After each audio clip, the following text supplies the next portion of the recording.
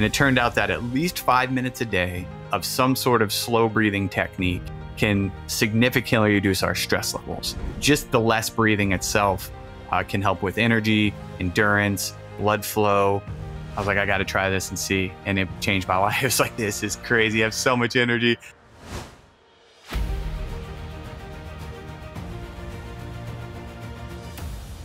Let's just jump right into it off the bat. How did you get into breath work, and why is breath so fascinating to you? Yeah. So I got into it through a personal, journey of trying to be better and improve my diabetes. So I'm a type 1 diabetic, and I actually first discovered the Wim Hof method, which a lot of people probably can resonate with, right? You hear Wim Hof on a podcast. This was in 2015, I think, 2015 or 2016. I heard him. Maybe he was on Tim Ferriss or something, and he was full of charisma, and it got me really interested in breathing. So I started doing his protocol and became really fascinated with it. But it actually wasn't until I discovered Oxygen Advantage and Patrick McEwen's work on nasal breathing, breathing less, slow breathing, even some breath hold practices, that I became obsessed like I am today, just trying to understand it. So when I switched to the Oxygen Advantage and really implemented some of the principles of nasal breathing, especially at night, and slower breathing, my blood sugars got better. And I thought, this is interesting. Like, how could something as simple as breathing impact my blood sugars? And I'm a type 1, so my blood sugars fluctuate a lot more. It's pretty regular for your blood sugars to fluctuate as a type 1. And I've had it since I was 11. So I'm pretty tuned in to when a change makes a difference. And so I knew this is the only real major thing I've changed in my life. So there has to be something going on with this breathing stuff. And so I started researching about it and just trying to figure out what is happening inside of my body. And it led me down a rabbit hole that I'm 7 years into now and probably will never stop. So that's how I got into it. Is really just like out of, I guess, sort of when it started with Wim Hof, it was kind of like more, I was looking for something more in life. My sister had passed away, and I was kind of just like interested in like, what are we here for, and things like that. And Wim came along, but then it was the health stuff with slower breathing, nasal breathing with my diabetes that really got me obsessed with it. And I said, I got to figure out what's going on. And now I'm fascinated with it. And, it basically impacts every aspect of our life. And so I've found that it's like one of this, like just a really cool tool for anything you're into. So like it can be adapted to basically, if you're into sports, well, yeah, the way you breathe will affect. If you're into spirituality, breathing can be a portal into that. So it kind of has this universal flavor to it that makes it really fun to study. And as I've grown, the things I used to be into, I'm not anymore, but I still find a way to bring the breath in and things like that. So I'm kind of going on a ramble here, sorry, but that's how I got into it, and part of why I'm so obsessed with it. Yeah, well, it makes a lot of sense. Like, it is true. Breath permeates. No matter what you're doing, you're breathing, and so it will impact and be there with you no matter what you're doing. So to start, you weren't looking for health benefits. It was more of looking for something bigger, exploring more of meaning of life, something deeper, and then you just experience the health benefits as an aside. Sort of, yeah. I mean, I guess when you hear Wim Hof, he did talk a lot about inflammation and autoimmune disease, which is what a type 1 diabetes is, an autoimmune disease.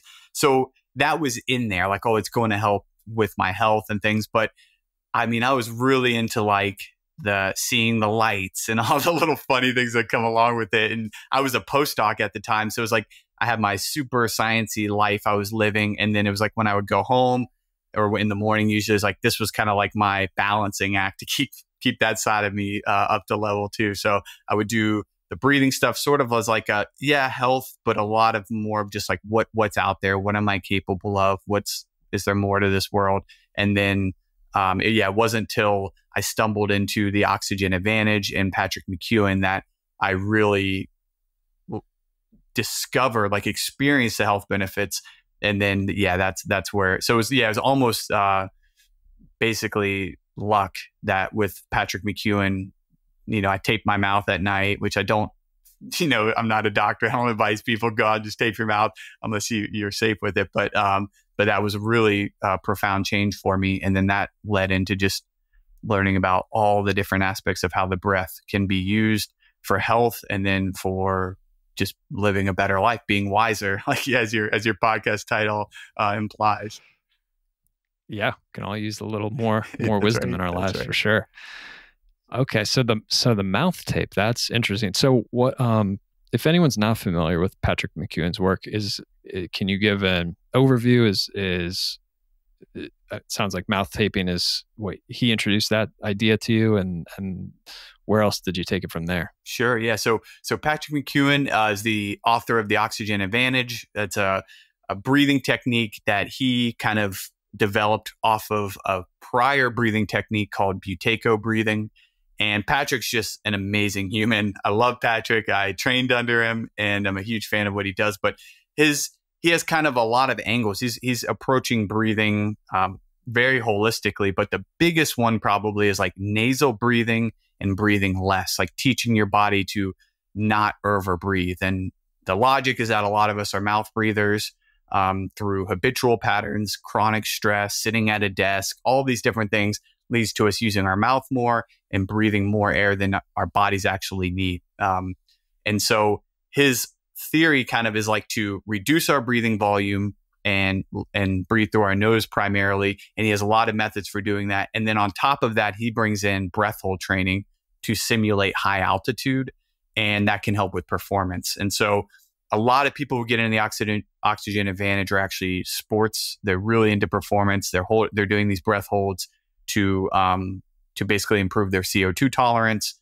and drop their blood oxygen saturation to get some of those benefits of more red blood cells and all that. But yes, one of the things he talks about is mouth tape. Breathing through our nose is so important. There's 7 to 9 hours every day if you can tolerate mouth tape to breathe through your nose while you sleep. And there's a lot of benefits. Like there's tons of research now showing it helps, or at least breathing through your nose at night helps.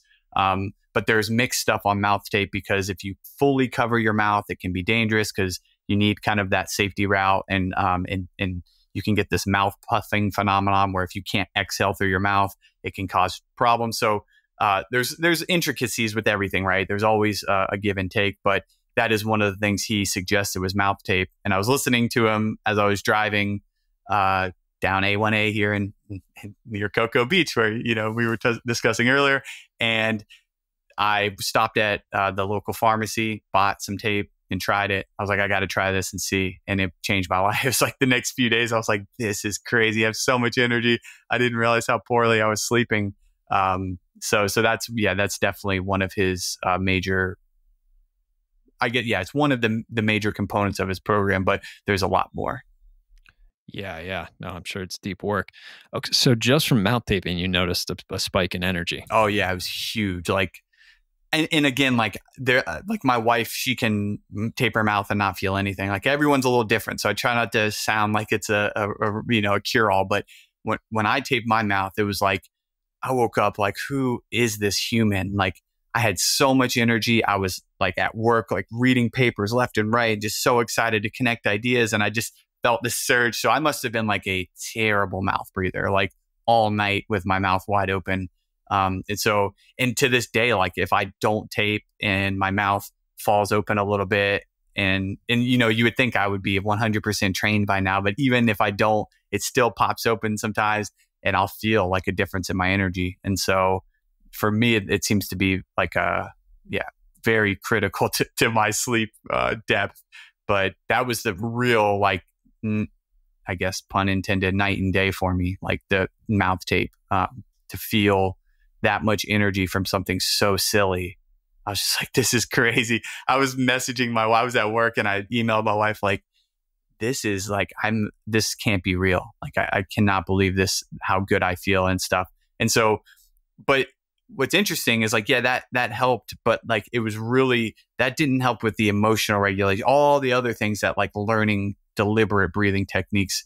But that was the gateway drug, so to speak. It kind of made me believe in this stuff like, oh, this can have a physiological effect toward better health, not just the spiritual stuff and all of that. Yeah, well, that's why it's fun to talk to people, and I love doing that on this podcast, who do come across something that makes a big difference for them, because you just get the excitement, the enthusiasm. And when we talk about it, people who hear it, it gives them exposure to different ideas, and they can try them out, find out what will be helpful for them. I started trying mouth taping because I had like insomnia, just felt terrible. And I was researching night and day. And I was like, I'll try anything. So I tried it. And I'd say I fell somewhere in between you and your wife. Like, I didn't have a huge benefit, but I did notice a benefit, especially over time. And now I'm the same way. It's uncomfortable to go to bed. Like, if I run out of tape or I'm traveling and forgot it, like, I don't sleep as well. Right. Yeah. And there is like, there's some research showing that like there's tons of different ways to look at it, but like nasal breathing at night can maintain a steadier rhythm of breathing. It reduces incidence of like snoring and sleep apnea and all sorts of like really fascinating things that, some research backs up these kind of crazy things, we're talking about. So there's definitely a lot of evidence that mouth breathing at night is really detrimental. So it all makes like a lot of sense. And there's different ways of getting about this nasal breathing. Like, there's different devices. It's kind of like if someone doesn't feel comfortable with mouth tape in any way, they feel like it's going to suffocate them or anything, look for other options, because it can be really life-changing. So it's definitely worth giving a shot as long as you do it safely. And I'll mention, no association at all, but there's this tape I just recently found called VIO, Vital Oxygen, ViO2, that does what you're talking about. It kind of like just does the middle, and it has kind of longer pieces on the bottom to keep it pushed together. So it gives you that safety release valve, and I love it. So that's what I've mainly switched to. Let's go to this principle. You mentioned Patrick McCown, and you did your training with him, and one of the tenets is nasal breathing, because we breathe too much. And I think like people might hear that and be like, what do you mean? I thought we're supposed to breathe. I thought we're supposed to oxygenate. So what's the principle behind that? Sure. There's a concept called the Bohr effect. And that's really what the whole premise of Buteyko and Patrick's work is that when we breathe in and out, we're bringing in oxygen and then we're exhaling carbon dioxide. And so a lot of people think that carbon dioxide is a waste gas. We just need to get rid of all of it. And so as long as we're exhaling out carbon dioxide, that's a good thing. But it turns out, of course, our bodies are magnificent. Everything does something. And so carbon dioxide acts as kind of like I guess you could call it like a messenger, but it loosens the bond between oxygen and hemoglobin. So when you have more carbon dioxide in your bloodstream, the oxygen can actually release easier into the tissues and cells. And so by overbreathing, by chronically breathing more air than we need, our body, basically our red blood cells or the hemoglobin learn to basically hold on to that oxygen. They stick to, it's more sticky, let's say. And so you're not getting as much oxygen delivery to the tissues and the cells that need it. So by learning to, and it's not so much like just under breathing all the time. There's like, certain ranges, and I wouldn't even know it off the top of my head anymore because I gave up memorizing all these facts. But there's like, certain ranges of carbon dioxide levels that you can measure through exhaled CO2 tests and see if you're in the right range. And that would kind of guide if you're overbreathing or not. For someone who's super practical, you could get a device, breathe in and out of it at your normal rate, and it'll kind of show you if you're overbreathing or not. But yeah, the concept is reduce our breath volume so that we hold on to more carbon dioxide so that the oxygen we breathe in gets released into the tissues and cells. And if you almost never have to worry about having not enough oxygen if you're at sea level. Like if you're just kind of an average person at sea level, when you breathe in and out, you're always going to be saturated between like 96 and 99% with oxygen. Basically, all the places oxygen can be carried, you'll have about 96 to 99% of those occupied. So you'll have plenty of oxygen. It's really hard to drop that if you're at sea level unless you hold your breath deliberately or you have a lung condition. So you don't have, like, by breathing more, you don't actually get much more oxygen because you're basically saturated as it is. What you do is you get rid of more carbon dioxide. And so that's where the problem comes in, that if you're chronically overbreathing, you're getting rid of more carbon dioxide. You're not really getting that much more oxygen, and you're actually not able to use the oxygen that you get. So it's a kind of a funny balance our bodies have put in place. Because oxygen, you hear of oxidative stress, like it can cause damage, right? And so our bodies kind of protect ourselves from it. We have this beautiful mechanism. I mean, it's like unbelievable to think that the pressure of oxygen in the atmosphere, by the time it gets to your cells, it's like, I think 0.5% of that, like it reduces it by like 99%. It's like our bodies are, I've heard there's this book called Oxygen by Nick Lane, and he has this, I won't try to quote him because I'll mess it up, but basically he's like, our bodies are the biggest antioxidant on the planet. Like our bodies are there to protect us from oxygen. It has this delicate circulation system to make sure we get just the right amount. And when we mess that up by overbreathing or even underbreathing, right, we have this delicate balance we're trying to achieve. And so the core behind Patrick's work is bringing it back into that balance to make sure we're getting, we have plenty of sufficient oxygen, but that we can release it where it's needed. Yeah, I like that word balance. I mean, as you're talking, I'm like, that's what you're describing, because it never fails. As human beings, we're anytime like, this thing is good.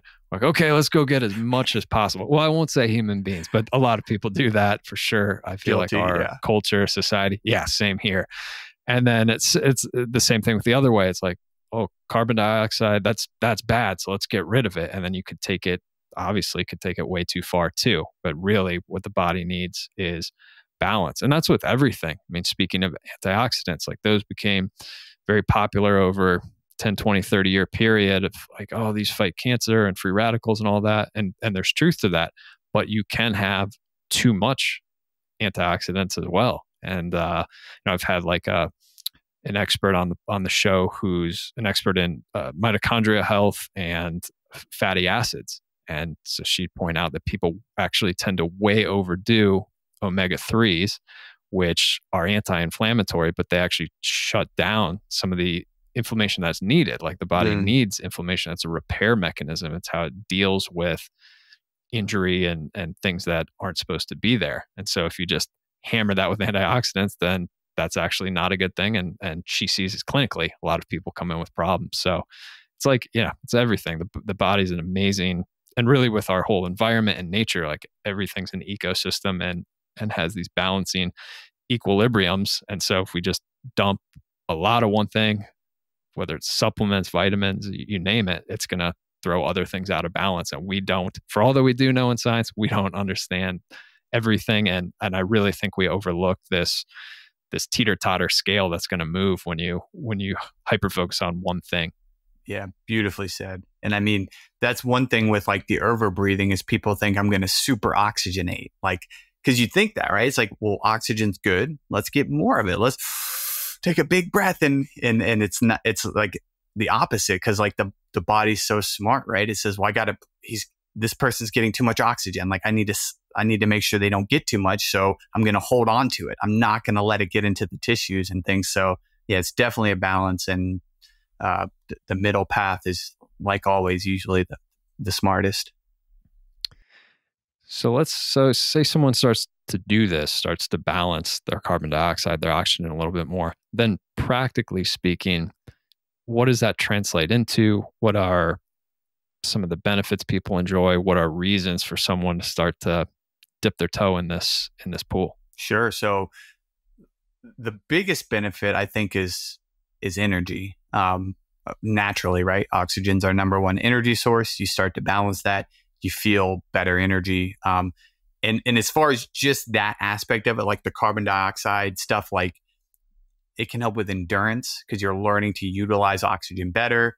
And basically when you're out for a walk or a jog or whatever it might be, out surfing, you might just notice that you don't tire quite as quickly or that you don't get fatigued as fast as you used to. So that can be another one. And then health-wise, right, if you're getting more oxygen to the cells, that can help everything. And so it's kind of like one of these weird, you start to sound a little, panacea-ish, because it's like, well, once you get more oxygen, it's going to selectively help whatever your ailment is in a lot of ways, because that's what your body needs for energy. So if you're not getting enough oxygen to a specific organ or something, it may help that a little bit. And you might notice that. But what's interesting is a lot of the benefits come from slowing the breath. So in addition to the carbon dioxide and this stuff, when we actually start to slow down our breathing rate, that's when we can activate the parasympathetic branch of the nervous system, which then that's where a lot of the things that you'll feel in your daily life with like emotional regulation, with just feeling calmer, sleeping better, having more energy, those types of things can compound with that. But just the less breathing itself can help with energy, endurance, blood flow, a lot of things that you'll feel as basically just, I feel better, right? I feel happier. I feel more energetic or whatever it might be. Yeah. Okay. So what does this look like if someone wants to get started? Because if there was a commercial, if there was some pill that was advertised that's like, hey, you can sleep better, have more energy, think more clearly, like have feel lighter emotions, it would immediately be a bestseller. But then when we talk about something like breath or anything else where it's already within our power, I find that people just overlook it. They're like, yeah, I would love more energy. I would love to sleep better, but breath, they can't really do it, can it? So what does it look like if someone were to start? What are like a couple examples? Like you've mentioned slower breathing, but can someone do that in 5 minutes a day to start? Do they need to do an hour? Just practically speaking, what is it like? And I'm just trying to connect for people. If someone's listening to this and likes the idea but isn't fully sold that it can help, because they won't know till they actually try it, right? We don't know till we feel it and experience it. There's nothing more powerful than that. That can be the wake up call.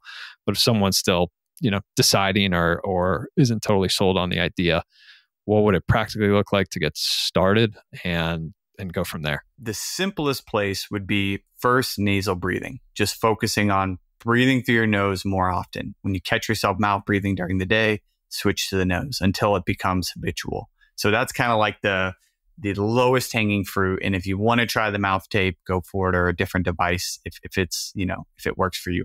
But for the actual breathing practice, I would recommend, a slow breathing practice, which means breathing at a rate between, let's say, 5 and 7 breaths per minute.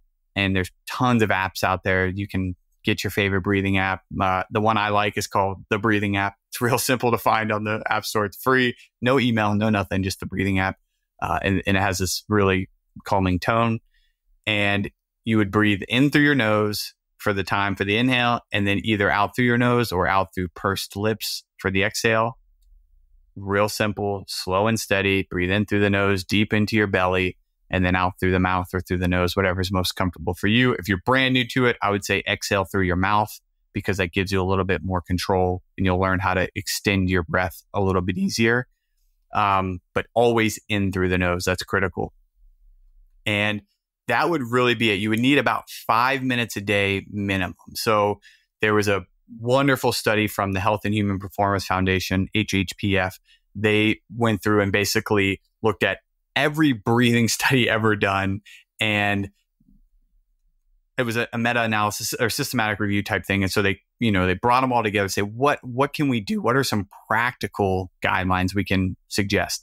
And it turned out that at least 5 minutes a day of some sort of slow breathing technique, basically any of them, that doesn't even have to be like a specific technique, can significantly reduce our stress levels. And so that's kind of like a catch-all for everything, right? If you're less stressed, everything works better. So rather than trying to measure all the physiology, they just found a whole bunch of studies that looked at stress and looked at. So 5 minutes a day is the minimum.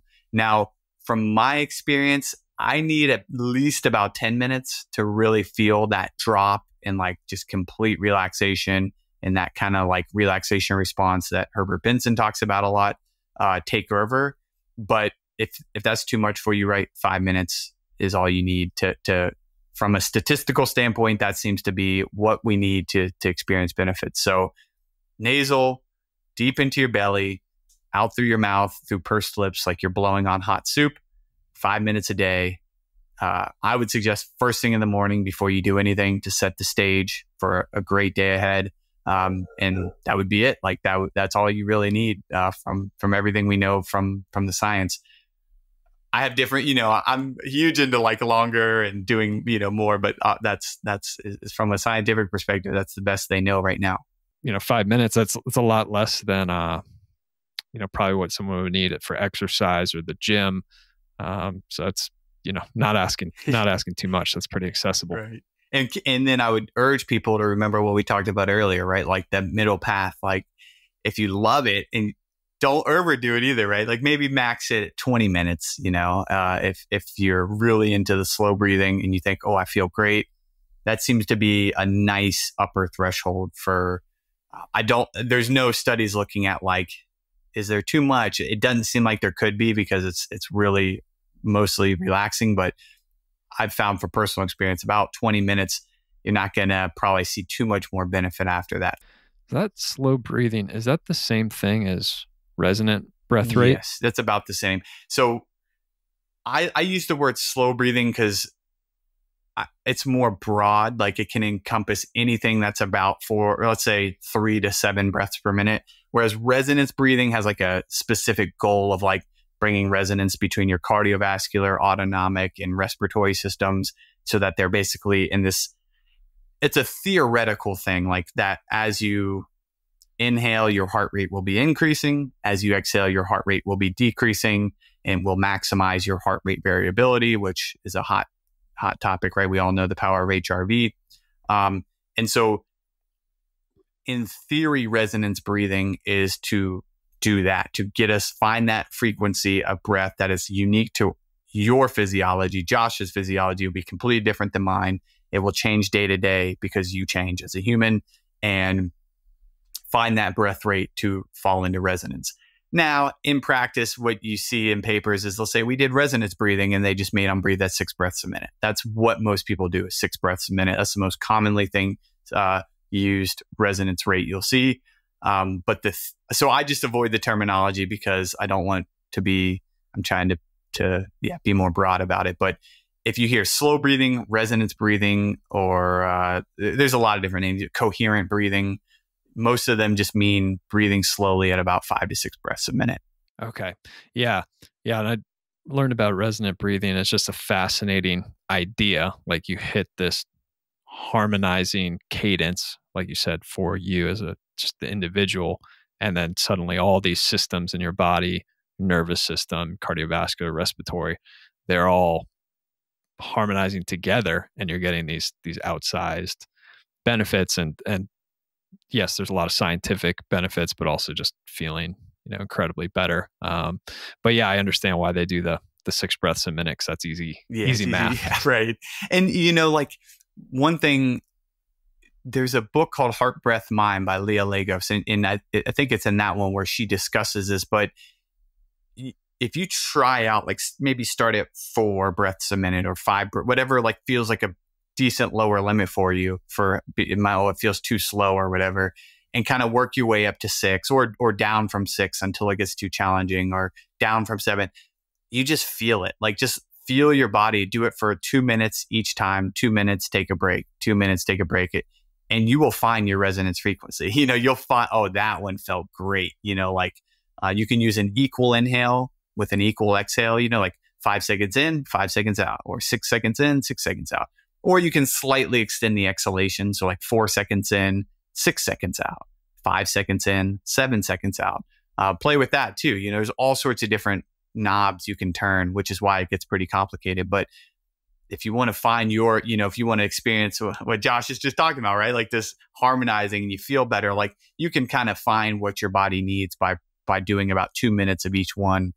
And then picking the one that feels best and doing that for an additional 5 minutes or whatever it might be. Can this be done in the breathing app, or what's a place where people can be guided, kind of set the parameters, and then like you said, where they can just change the dial, and or do people just need to count or use a timer or something for the seconds? Yeah, it's a great question. Counting is an interesting one. Some people do recommend counting. I don't. Counting requires a lot of cognitive effort, and that's good in some cases. But I use counting really, like, I guess, targeted for sleep to turn off my brain a little bit. But I would recommend grabbing an app. There is the breathing app I mentioned. They allow you to do, 5 and 6 breaths a minute. So if you want simplicity, you don't really want to mess around too much, you could try 5 breaths a minute, 6 breaths a minute, and they offer either equal or slightly longer exhale. So that's one way to do it. Just that would be 4 different breathing techniques you could try and find the one that's right for you. But there are tons of apps, and I should just pull out my phone so I don't say the wrong one. But there's one called Breathe. It's just Breathe, and it has. Well, I changed the logo on it. It lets you change the logo. I'm trying to make it real practical for people here, but that one has a lot of flexibility. You can do down to like the 10th of a second. So you could do 4.3 seconds in and 6.7 seconds out. And a lot of people love that because it gives you a lot of tweaking. Finally, if you have some sort of like polar strap or whatever, like a heart and HRV strap that you can wear, you can hook it up to the Elite HRV app, and that will do this for you. Like they have a program to find your resonance frequency. And so you can do it that way if you want to, really nerd out on it and have fun and see the HRV changes. But I think you really need the strap. I'm not sure about some of those other things that measure HRV. There's a lot of proprietary knowledge and things that haven't been tested. So I always recommend something with a strap if you're measuring HRV, just because that seems to be the most accurate. Yeah. I did a dive into this because I had 2 different devices, and the HRVs were so different for each one. And I learned just what you said. The tech is different from each one. They're measuring it slightly differently. So yeah, but I think what you said at the beginning, like people just start at what feels good and then experiment and try. And I also liked what you said earlier too, is you're different every day. Yeah, they're always changing. So I didn't know that your resonant breath rate changed every day, but that makes perfect sense. It's probably not a huge change, but slight I could see. And I should probably iterate on that. Like, there has been plenty of studies looking at resonance frequency breathing, and basically what they do is like they bring someone in, they do like, let's say 6 or 7 different breath rates. They find the one that maximizes their low frequency heart rate variability, looking at it spectrally or whatever in the frequency domain. And they say, okay, that's your resonance frequency. And that has a lot of merit to it. Like the low frequency, when you're breathing slowly, the low frequency HRV matters. That, as far as we know today, of course, things always change, but today that's what we know. And so they say, okay, this is your resonance frequency. Great. Go breathe at it for 10 minutes a day or 20 minutes a day for 4 weeks. And then we'll look at your changes. And then they find, oh yeah, they improved. But then it turns out if you just tell people to breathe at 6 breaths a minute, it's the same thing. Like they get the same benefits. They can't find a distinguishing. There's one study that shows that the resonance frequency improved one thing slightly more, but then it actually wasn't as good as in another thing. So it was a little mixed. So there's never, as far as I know, there's never been a study to show that the resonance frequency is supreme over just 5 or 6 breaths a minute. And then there was a study that I haven't gone through in depth, so I can't speak to it. Like I just read the abstract and kind of glanced at it, and I was like, oh, that's interesting. But it was that, if you bring someone back in 2 days in a row, their resonance frequency changes because you change as a human. Like the whole point of it is to harmonize your systems, and as you change, those things might alter. Now, there's probably some HRV people out there that would tell me I'm wrong. So I'm not 100% sure, but I know personally that the breath rate I enjoy most changes every single day. Like, if I'm that specific, I usually just pick one and go with it. But if you want to be like, testing them, changing it is really useful to see how you feel that day based on how well you slept.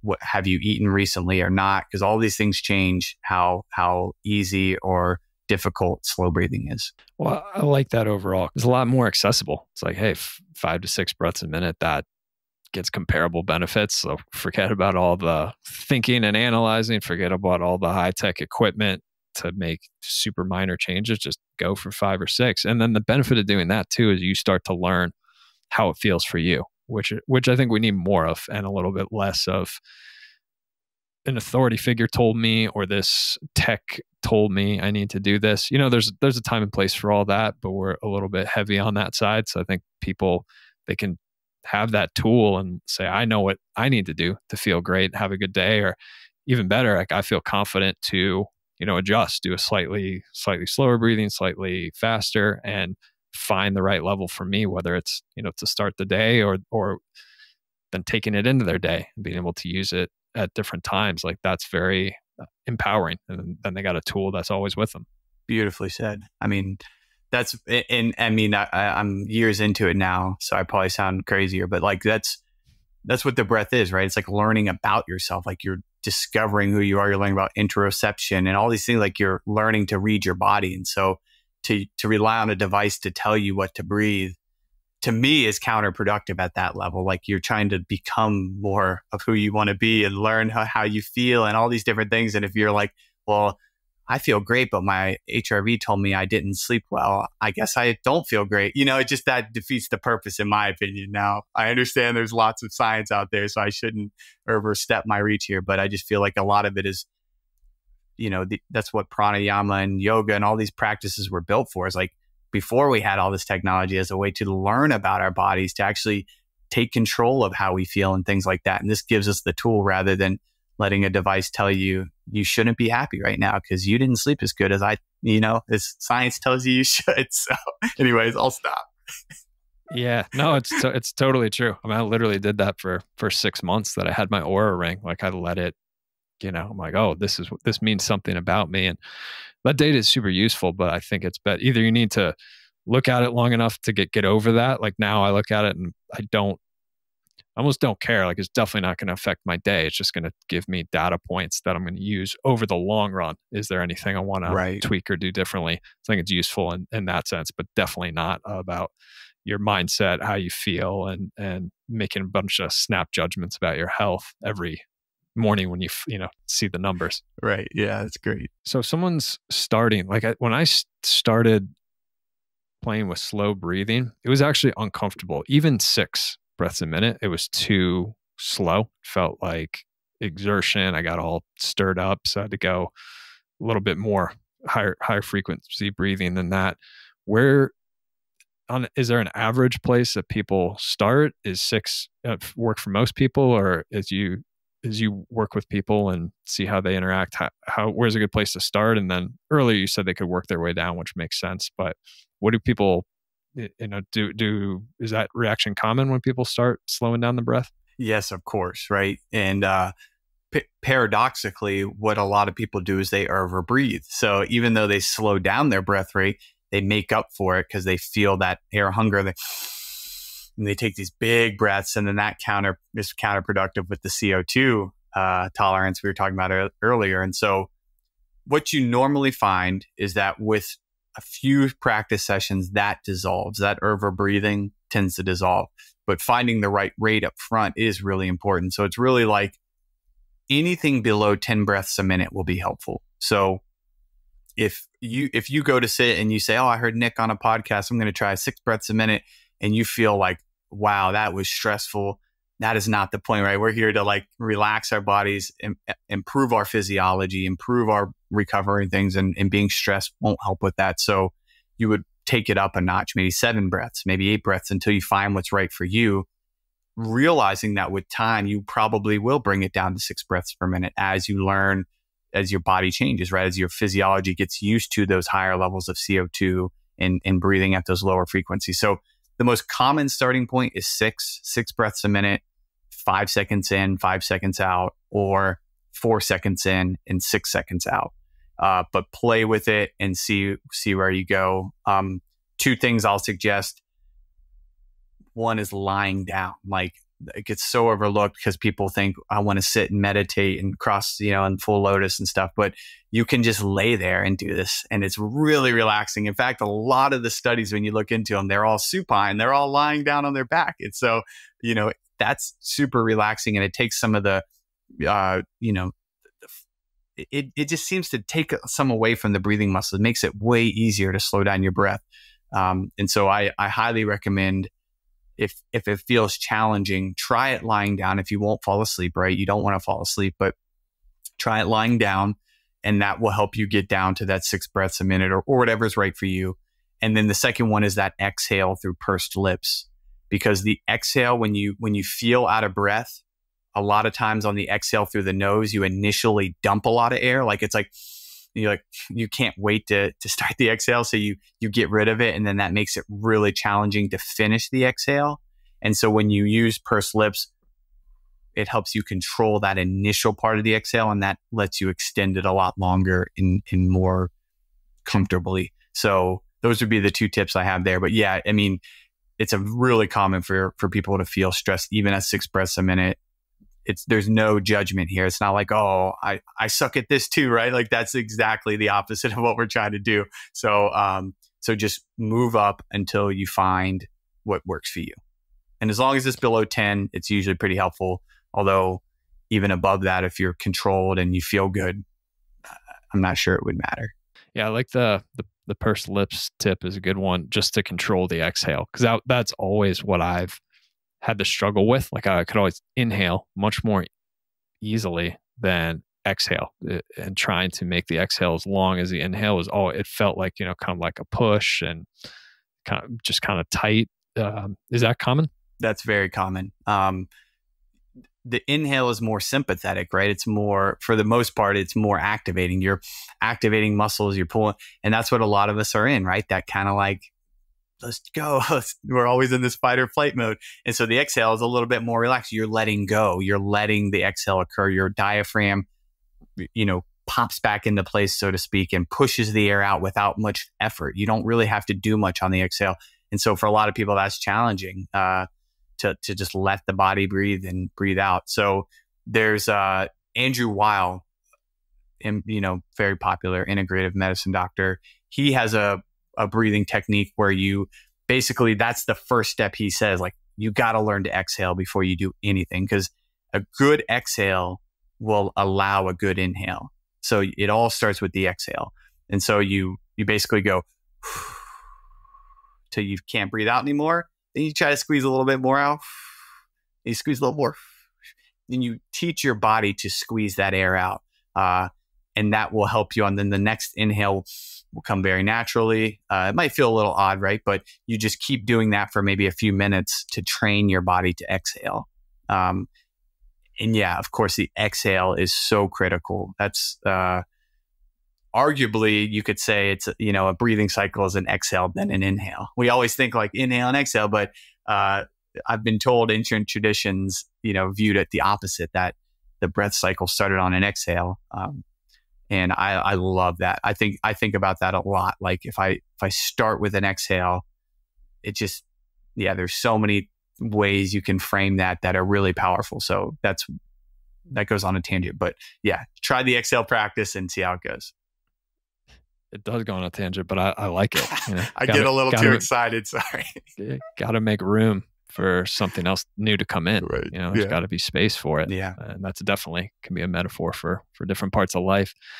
Okay. So you can actually just sort of retrain the body through training these longer exhales, that over time it'll get the idea and, I guess get more comfortable with it, because that was what always stuck out to me. It's like, I'm doing everything I can to exhale, but my body doesn't want to. But that makes more sense when we think about it in terms of sympathetic and parasympathetic. This nervous system, this is the autonomic nervous system, right? So the part you don't really control, you don't control with your mind. It's the unconscious part. And the cool thing about breath that I've always found fascinating is that is the one bridge between into the autonomic nervous system, which is running on its own. And then, you look at if the body gets in, a programmed state of the nervous system or locked in a trauma response, then that can just keep running. Like you said, a lot of us are in sympathetic dominant, which is more fight or flight, more of a stress state. And so it's like, okay, well, when you realize that, you're like, all right, so how do I get out of that? How do I lower the baseline? And the breath is a one way that's a way in. So when say I'm doing that Dr. Wheel's method or any method, just practicing longer exhales, it's physiologically teaching the body to do it. Is it also engaging the nervous system? And I don't know if it's retraining the nervous system or allowing it to flow more smoothly between sympathetic, parasympathetic, but is there something going on there as well? Sure. Yeah. So, most of the research is on kind of just slow breathing in general. So there's a lot of whether or not each cycle of the breath in versus out is exactly correlated with one side of the nervous system or another is challenging for me to find. Most people, it's under the assumption that the inhale is sympathetic and the exhale is parasympathetic. And so by learning to exhale, you're training your nervous system and you're balancing your nervous system. You're learning to basically bring these two into alignment rather than overly sympathetic because of the things you mentioned earlier. And this, by that same logic, a lot of people really enjoy longer exhalations. So they'll do like, let's say 4 seconds in and 8 seconds out. And they'll find that deeply relaxing because it's engaging more of that parasympathetic nervous system for a longer time. This is the theory. Now, there's some research that doesn't agree with this. So I'm not sure which one is right, to be 100% honest. But I do know that if most people, if they extend their exhale a little bit longer, like 4 seconds in and 6 seconds out, it does seem to be more relaxing. And so, yeah, you're training your nervous system to chill out. And it can be really beneficial. But in general, just the breathing, bringing the breath rate down to, let's say, 6 breaths a minute is going to activate the more, it's going to make it more parasympathetic dominant. So you're going to be more relaxed when you finish. So it's going to basically exactly what you said, like it's giving you this gateway to the autonomic nervous system.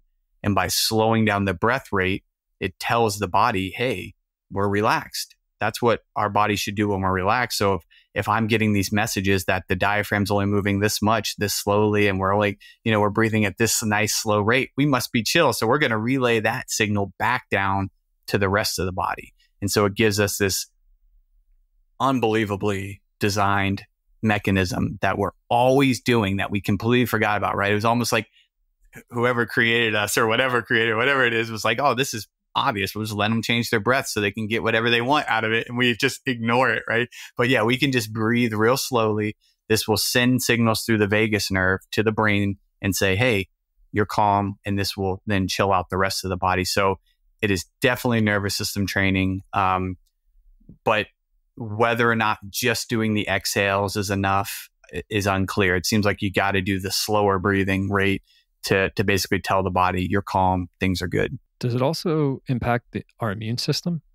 Sure. So this becomes a little bit more indirect, right? But if you're lowering stress hormones, you're lowering cortisol, you're lowering adrenaline, you're helping to reduce inflammation, it's going to help with immune function.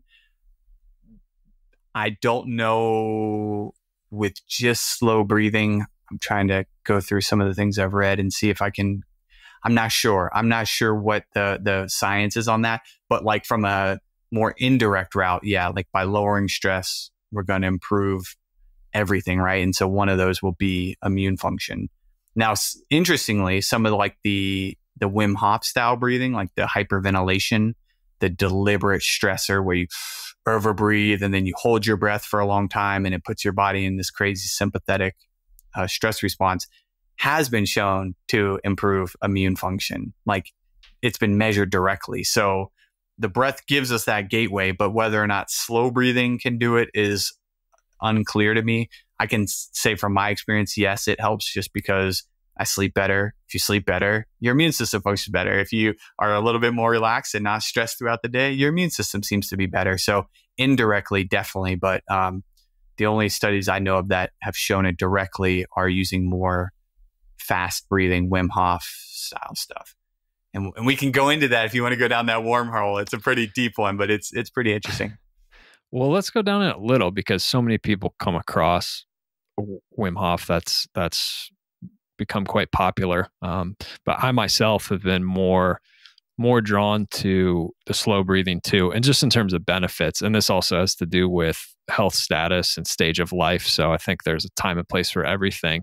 Same thing with cold plunging like that. Well, I guess Wim Hof does some of that too, but I never got into that. And my understanding of it now is going back to the nervous system, sympathetic dominance. Like that was my overriding state in the nervous system. And there comes a point in time when you kind of push into that far enough. And like my health I hadn't had a health crash, but it was on edge basically enough where doing something to really pump a lot of adrenaline, like a cold plunge or cold showers, Like that was, my body just couldn't handle that at the time. So it wasn't good, but it's kind of broadly touted as, I'm talking cold plunges right now, ice baths, like super beneficial.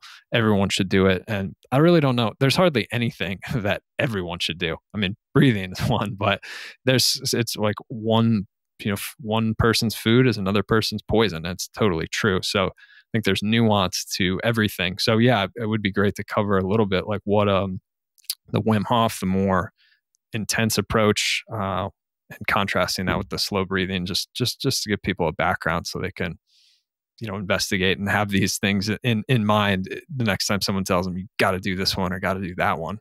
Yeah, no, I love that perspective you just shared too, because resonates deeply with me. So I would say Wim Hof is a fascinating one. That I mentioned at the very beginning, like that's what got me into it. So as much as I don't do it anymore, I still respect anyone who wants to go do it. I would never deter someone because it got me where I am today with it. So it opened my eyes to the power of the breath. But essentially what Wim's method is that you breathe deeply and, big breaths, nose or mouth. He doesn't care. He says the hole doesn't matter. It's pretty funny. Just get it in there. It's pretty, he's great. And you take these big breaths, you do about 30 or 40 of them. And then you exhale, one more big one, you exhale, and then you hold your breath for as long as you possibly can. And then when it gets intense, you take this huge breath in, you hold for like 10 seconds, and then you repeat. And so that is his method. And what it does is it's a major sympathetic breath. I mean, it just activates every single side of it. So you're breathing faster and bigger, and that tells your body stress mode. Like, when we're stressed, what do? We overbreathe. When we're exercising, what do? We breathe faster and harder. So when you just do it laying there, just like when you do it laying there and it tells your body you're calm, when you do a slow breathing, the exact opposite. When you breathe fast, it tells your body I'm running or I'm doing something stressful, or your brain that at least. And this will activate the sympathetic branch of the nervous system. So just that alone, sympathetic. And then you do this super long breath hold where you go for maybe 1, 2, 3, 4 minutes holding your breath. And this will drop your blood oxygen saturation significantly down into 50%. And I mentioned earlier, like we're normally at like 96, 99%. And this can get you down to near 50% or even lower. And that tells your body, I'm dying, right? Like, oh, this is crazy. What is going on? And so all of this floods your body with adrenaline, and that's why people who are type A, myself included, get drawn to it, because you feel invincible when you finish it. And it floods your body with adrenaline. And the best analogy I've heard, and there's no direct research for this, but the best correlation I found is there's a field of psychoneuroimmunology. And when you get into a stress state like this, your body's expecting either a wound or an infection of some kind. And so it floods the body with immune response, or anti-inflammatory things and immune things like different hormones and things to basically counteract this. And so what Wim has done is kind of hack that. He's found a way to both hyperventilate and then hold your breath so long that it tricks your body into this massive flood of adrenaline, which then is going to allow the body to throw out all this healing agents, assuming that you just got bit by, or you're running from a tiger, or whatever the analogy might be, or you just got infected with something. And so it ends up being a positive on your immune system and your inflammation. And which is fascinating, because you would think, well, that's the exact opposite. You're stressing your body and it's good somehow. So he's found a way to do it in a controlled manner. And so when they measure levels of inflammation in people with spondyloarthritis, they find that, their inflammation went down after doing Wim's program. And when they, his famous study where himself and then he taught untrained people to do his breathing technique, they were able to withstand the E. coli bacteria or endotoxin injection that everyone gets a fever, everyone gets sick. There's no way around it. And he found a way around it because he flooded his body with adrenaline. And so that's how it works. But like you mentioned earlier, like, oh, I got into the slower breathings, the stuff because of my health condition, or like where I was at in my life, right? That you got to keep that in mind. Like if you have any type of like heart issue, cardiovascular problems, you're pregnant, or some sort of like mental disorder where, be safe. Like you would not want to do this and flood your body with stress and adrenaline if you already have hypertension. That could be really dangerous. So just keep that in mind. I think people should be very cautious. Go see a trained Wim Hof instructor who knows all the stuff. I'm just an enthusiast.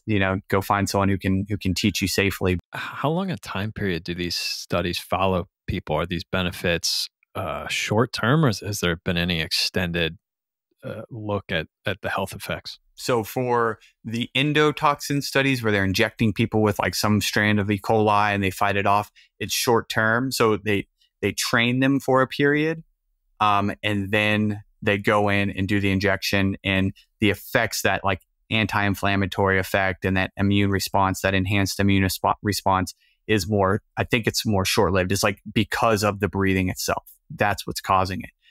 But the study I mentioned on the spondyloarthritis, I think that's like, I don't want to mess that up, but that was over, it was like 4 to 8 weeks they did that. And they measured a few different inflammatory markers and found that it went, like the baseline went down. So like their measurement before and then their measurement after, when they were not doing the Wim Hof technique, they were just resting when they got their measurements taken, their blood drawn, the inflammation went down. So it does seem to have lasting benefits.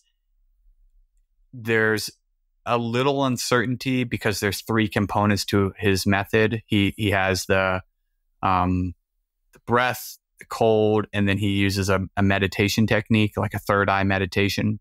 It's unclear how much each of those components are contributing to that endpoint, but it seems like the breath is mostly responsible for like the anti-inflammatory stuff. So, which is kind of cool if you hate the cold and you still think his method's neat and all that. It gives you an avenue. But I think 4 to 8 weeks was the one study. Nick, if people want to keep learning more from you, follow more of your work, what's the best way for them to do that? Sure. So I'm on Instagram at The Breathing Diabetic. And I got a couple websites. I have thebreathingdiabetic.com and a newsletter there. And then I also have a program called Breath Learning Center at breathlearning.com. And that's more of like, that's more me being me. Breathing Diabetic is more about diabetes, but the breathlearning.com is just more about, using the breath in all the ways we've talked about today to be better people, essentially, to try to be healthier, have better mental health and spiritual health, but just really just live a better life through the breath as like a metaphor for understanding life and things like that. So that's where you can find me. All right, great. We'll link to all those in the show notes. So if you're listening, you can just scroll down and click on whichever one you like. Nick, thanks so much for being here. Awesome. Thanks a lot, Josh.